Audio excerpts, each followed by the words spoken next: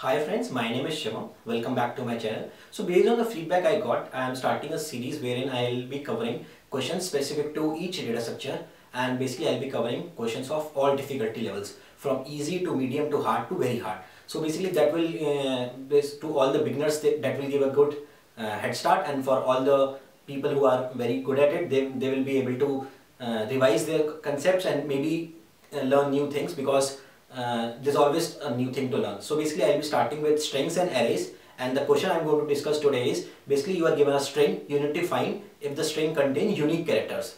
And also you cannot use any additional data structure or any additional space. So let's take example of a string. So basically I'm given a question is, I'm given a string is I love coding.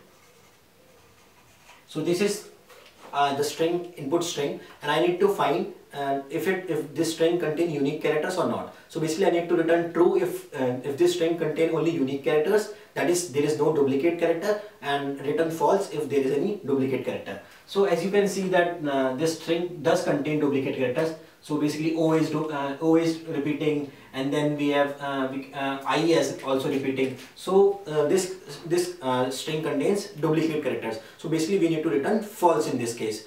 So how would you approach this question? So naive way of approaching this question is basically you can convert this string into character array, and then what you can do is basically iterate over the character array. So basically for every element in the character array, you need to iterate over all the remaining elements. So basically I'll be first for this I will go through all the elements in on the remaining character array and match if there is any other I or not. So for each element I do iterate over the right elements and see if there is that element present in the array again or not. And if at any time I find that my current element is present again, that means there are duplicate elements. So I return false. So this is how I can approach this problem in a naive way. Like okay, so now if I need to improve my solution, so basically I need to go to a linear solution. So this solution was like n square, because I am iterating, I'm doing for every element I am iterating all the remaining elements, so it would be n square. So now if I want to solve this question in on time, like that is linear time, how can I solve it? So basically what you can do is basically you can take a hash map,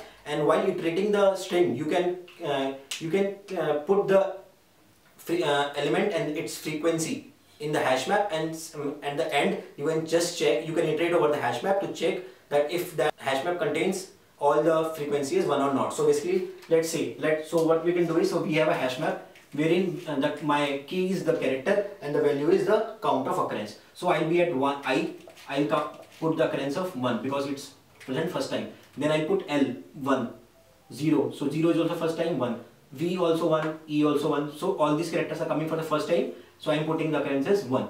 Now I am at C, so C is also not yet, so it will count is 1. Now O basically before inserting I check O is present or not, so O is present. So what I will do is basically I will increment the count from 1 to 2. At this point also what I can do is, at this point I can say that since I'm getting a repeated element, so I return false. So I don't even need to iterate the hash map again. I can just say at this point that my array, my string contains repeated elements. So this is a good way of solving, and it requires basically extra space, which is the hash map, wherein we are storing the keys and the count of occurrence. So is there a better way to solve it? Like can you solve it in even less space? So basically do you really need this size, the count of occurrences of each character? Like think of a way. What can we use hash set in this case? So yes, we can use hash set. And how you can use the hash set? Basically I can iterate over the string and basically put each character in the hash set, and we know the property of hash set. So basically hash set cannot contain any duplicate elements. So basically my hash set will only contain unique elements. So how I can use this property? So basically what I can do is, after iterating over the character array, when I've inserted all the characters in the hash set, what I can do is I can find the size of hash set and I can find the size of string. And if both of these matches, that means my string does not have any duplicate characters. So why this is so? Because when I'm inserting these characters in the hash set, what is happening is, so basically this is my hash set. So when I insert I, it inserts L, O, V, E, and then I again comes C, then again O. So basically when O, it tries to insert O, it checks for every insertion, it checks if the element is present or not. So this is the unique property of hash set, that only unique elements can be in the hash set. So when I try to insert O again, it checks that O is already present, so it does not inserts it again. So it leaves it as it is. So O will not be inserted again. Then D, then I. So I is also present here, so it will not insert I again. And then N and G. So now my size of hash set will be 2 less than the size of string. So since the size is different, which means there was one or more duplicate elements. If interviewer asks you like how many unique characters are there in the string, then you can easily also tell using the size of hash set. So using the hash set, basically we have reduced the size which was being taken by hash map, and we could even solve a extension to this question wherein the interviewer can ask us how many unique characters are in the string. So the size of the hash set will give us the unique characters in the hash string. So I hope this is clear to you, and this questions very well takes care of like the hash map, hash set and string. So you know now when to use hash map, when to use hash set. So let's move ahead and try to solve this question without using any additional data structure. So since we know that our string can contain characters ranging from A to Z, that is 26 unique characters, so we need a way using which we can basically find if our string contain unique characters or not without using any additional data structure. So we know that integer contains 32 bits. So we can use these 32 bits to check that if our string contains unique characters or not. So basically what we will be doing is we will be using the bits in the integer to mark the presence of any character in the string. So I have written this function check if string contain unique characters, wherein I am taking the input string and basically I'm returning the boolean based on if my string contains unique characters or not. So this is the input, this is the variable, integer variable I was talking about, using which we will be checking if our string contains unique characters or not. So what I am doing is I am iterating over the string, and then basically I'm basically converting my character to integer. And how I'm doing that? So basically when I do the integer dot caret I, so for the first index, that is ith index, so it will be giving me the value of sky in I, but that will exceed 32 because my small a starts from 97. So that's why what I'm doing is basically I'm subtracting it from small a, that is I'm subtracting it from 97. So my a will become 0, and b will become 1, and c will become 2, and likewise my z will become 25. So so it will come in my range, and I will be able to use the bits of integer. So next what I am doing is basically I am checking if my string already has that character or not. And how I am doing that, basically, so since I have that integer representation of that character, so basically this integer, so this bit in my integer represents that if that character is present or not. So basically 0th bit in my integer will represent if my 0th bit in the integer is set to 0, that means a is not present in my string, and if it's set to 1, that means a is present in my string.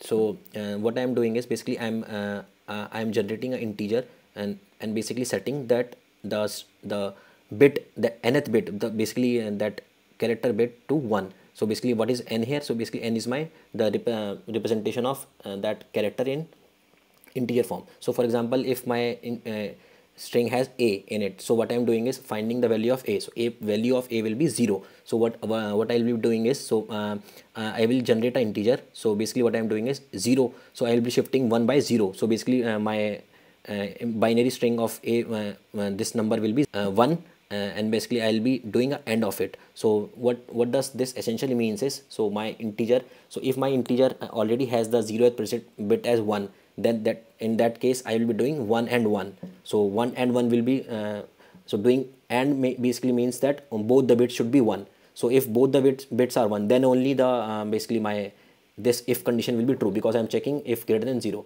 So if it is greater than 0, that means that it is that bit is already present in my string, because that bit was already set for my integer. And if that bit is not set for the integer, I'll move ahead and basically set that bit in the integer. And how I'm setting that bit? So basically I'm doing the same thing. So I'm moving the left shifting 1 by that number of bits, and basically doing a OR. So what is OR? So essentially OR is like any of the two. So basically if 0 and 1 is OR of 0 and 1 is 1. So basically in that integer nth bit will be set, and next time if that character comes again, then the bit is already set in the integer and it will break on this condition. so that condition will become true. So that's how we are basically writing the code. So now I will dry run and basically show you the value of each variable in my program to so that you understand it.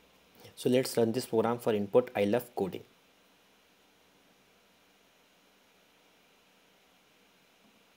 So basically initially my the integer variable is 0, so I'll move ahead, and then I am at the first character. So basically what would be my value of char to int here? So since my integer dot caret I is I, so what is the value of that? So moving ahead, so what is my char to int? It is 8, because I is at the 8th position. So 0 is 1, so A is 0, B is 1, C is 2, D is 3, E is 4, and likewise I will be 8. So now what I am doing is, so I am checking if I is already present in the my string or not. So how can I do that? So basically, as I mentioned that this, what is this? So basically I am shifting 1 by 8. So I'll show in the debug how you can see that. So basically what I'm doing is I'm printing the binary representation of this this expression. So if you see that it will be, so it is like shifting 1 by 8 times. So and what I'm doing is I'm doing an AND of this. So since my initially my check is 0, so if I do 0 and the number which is generated, that is this number, so it will be 0. So if I do 0, so this and if I do the AND of these two, so it will be 0, because AND can only be 1, because if both of these numbers contain 1 at same bit, so it will be not true. So it will be less than 0, which is equal to 0. So this condition will be not true. So I'll move ahead. So next now I'm setting the 8th bit of my integer. So after doing this, I can like basically check the value of basically my check variable, and see the what is the binary representation of this. So now if I run this, so you will get you will see that now check is no more 0. It has the 8th bit set as 1. So I'll run this and show it to you. So see, so this is like okay, let me press enter and then show you again. So if I run it again, so this is like now I have set the 8th bit in my check to 1. So if again I encounter I, at that moment my this AND condition will become true and I'll return false. So let's move ahead and check. So now my basically I'll be calculating the integer variable for L. So let's move ahead, and basically now I'm doing if that L bit is already set or not. So L is my at 11th position. So 11th bit is not set in my integer, so it will not be true. Moving ahead, so now my 11th bit also set. So let's try see what is a binary representation of my.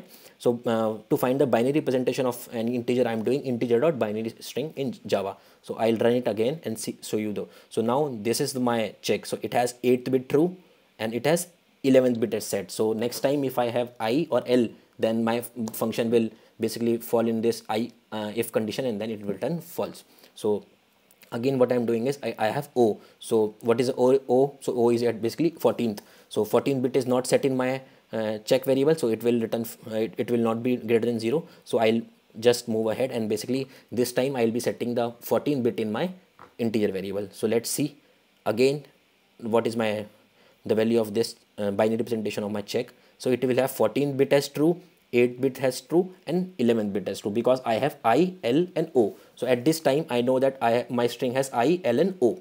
So let's move ahead.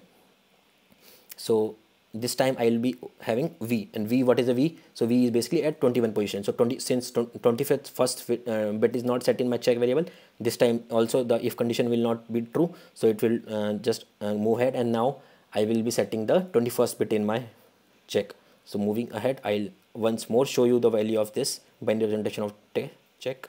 So this time like I have the 21st bit as true, 14th, 11th, and 8th. So these are the four bit which are set in my check variable, and these represents that I in my string I have I have L, I have O, I have V. So next moving ahead with E. So E, what will be the E will be 4. So 4th bit is not set, so this condition will not be true, and likewise I will be setting the 4th bit in my check variable. Now moving ahead, I will be C, it will be C. So what is the value of C? It will be 2, and then second bit is not set, so again this condition will be not true, and I will be setting the second bit also in my integer. Now basically since I will be having O, so O is already present, so let's first see the value of my basically check. So it should have like it has this second bit, fourth bit, and then likewise all the bits which represents to the character. So I, L, O, V, E and C. So these are all the bit which are set in my check variable. So basically next moving ahead, so I have what I am at O.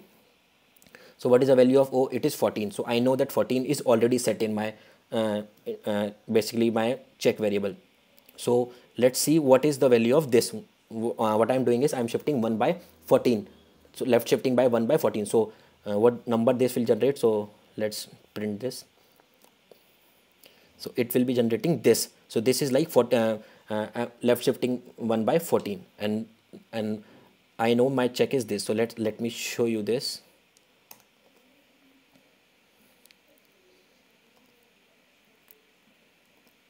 So if I, so this, like you can see that this is the 14 bit in my check and this is the 14 bit in my number I generated using the one left shift char to end. So if I do end of these two numbers, it will be greater than 1 because I have a common place where both of these numbers contain 1. So this end will return greater than 0. So this time at this point my if condition will be true, and then I will be inside, so I will return false, and likewise my program will print false, that and this string contains a duplicate character. So this is how like my program works, and I be able to find if my string contain unique character or not without using any additional basically additional data structure. So let's run this program for another string which does not contain any duplicate characters. So let's run this program for uBlock.